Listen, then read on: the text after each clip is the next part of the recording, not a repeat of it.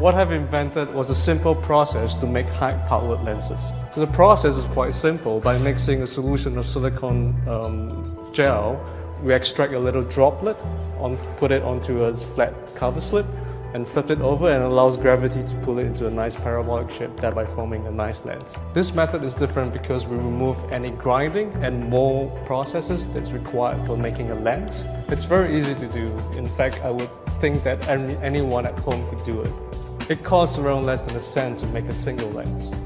Well, I think the first time we had the lens attached to a smartphone and we were able to image down to hair follicles and sweat pores, that was very exciting. And the next step from there, we were able to actually image single yeast cells.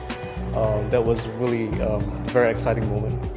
It will be very useful for the developing work because of the cost of lenses that's required to do microscopy images.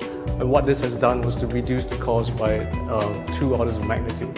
Having this microscopy tool allows health workers to be able to take images at remote sites and transfer it through the internet to doctors elsewhere.